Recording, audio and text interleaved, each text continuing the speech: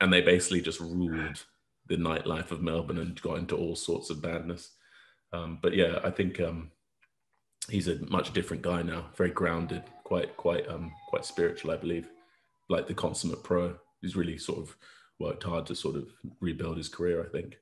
Last week, Ryan, you talked about the relative lack of banter from the South Africans. What about the Kiwis? Have they got some good sledge?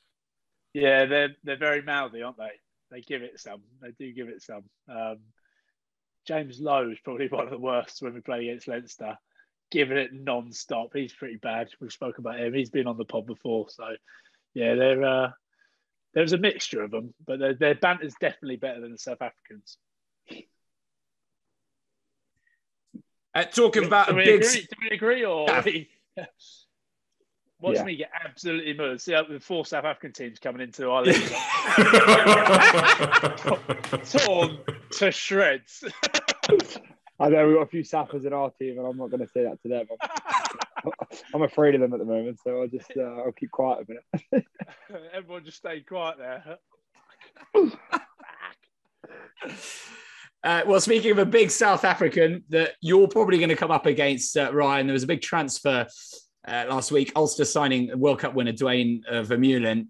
How surprised were we to see him make the move to Ulster rather than perhaps the Premiership or top 14, for instance? Not at all. Best league in the world. Matt, hey, what are you doing? I don't know what to say. Hey, no, listen. Rory McIlroy's obviously got the old checkbook out, hasn't he? He's must have thrown some cash at that. And what were we going to say? Duane Vermeulen, lovely bloke, big friendly guy. I'm looking forward to playing against him. It's a good one, isn't it? Like, they must have thrown some cash around because there's got to be everyone in the top 14 wanting hold of him. I'd say he's up there. He's probably the best number 8 at the moment in the world, isn't he? So, and he's getting on a bit. What is he? Probably 35, 34, 35. So, yeah, I look forward to having a couple of matchups. We've actually got Ulster Friday night, so I'm happy we get them before he comes.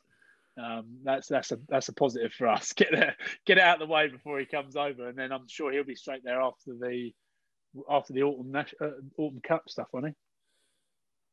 Autumn cup, is it an autumn cup anyway? Is the autumn tests? Sorry, something like that. I know. Yeah. Changes every year. Yeah. So yeah, Premiership's not what it's hyped up to be, mate. Take a vote.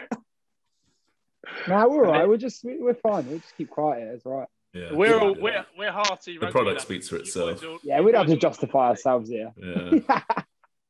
You boys are all about the money. We're all about hearty rugby. RTG. I just love the way you guys stay silent whilst Ryan just murders himself against the South Africans, just takes them all down. No one says anything bad and just digs his own grave. Good, well played. Speaking of you, Jack, you mentioned there were a lot of South Africans. You've got a few South Africans in your squad. What impact do we think the kind of continued exodus of South African players to Europe will have on their domestic teams compared with the national side? I don't know. I think our boys, they just wanted to come over and play a bit of rugby. I think what it does for the Premiership is obviously class. They are, I don't know, no matter what position they are, they all seem to be very, very physical, don't they? We've got Jack Vermeulen and Yannis Karsten, and I think Rob pretty much brought them over to try and smoke boys in the Premiership, and they're certainly doing that. And I think, those boys said that looking from their side over into the Premiership was something they wanted to do for a while, and they said that they are over here now. They're loving it. They both of them love being in Devon.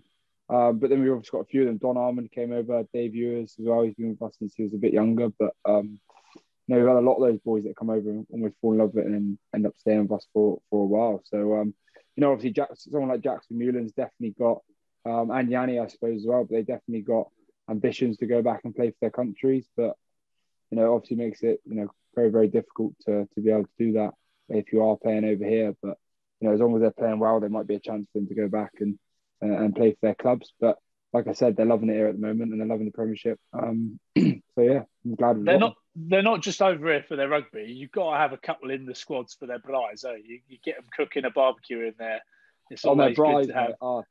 I reckon I love my barbecuing, and but these boys are literally like rain, sun, shine, snow. That they are literally out there no matter what. A little bit of steak. The butchers, we've got a couple of farm shops around here.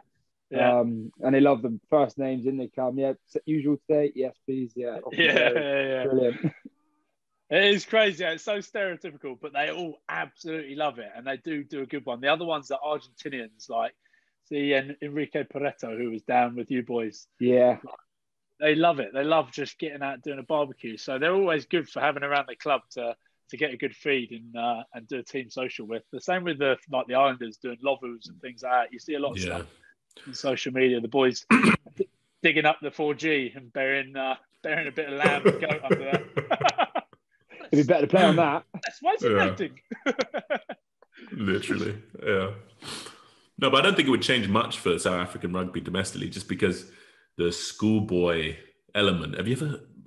I toured there twice as a kid, and it is the most nuts environment as a young rugby player. Like, it is religion.